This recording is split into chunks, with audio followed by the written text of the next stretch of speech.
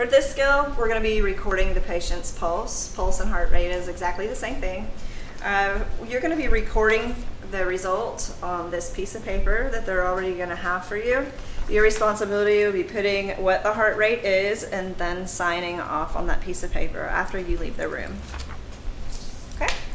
Knock knock. Hello. Hi, Ms. Stefanski. I'm Brenda. I'm going to be your CNA. Okay. I need to make sure I wash my hands before I enter the room. I come in to do your pulse, okay? I'm going to count your pulse. Okay.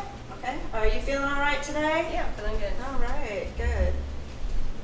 Okay, so once you locate the pulse in the soft groove right here on the thumb side, don't use your thumb to feel for the pulse because you have a pulse in your thumb. And once I locate it, I need to count this for a full minute, so no math involved.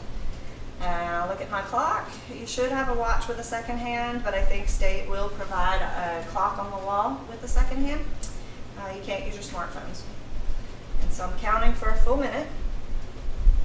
Once that minute is up, I remember my number. Ms. Stefanski, your heart rate was 80. It's very good. Good. Do you want something to drink or anything before I leave? No, thank you. Okay.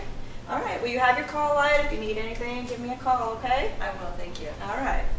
I need to wash my hands and then record.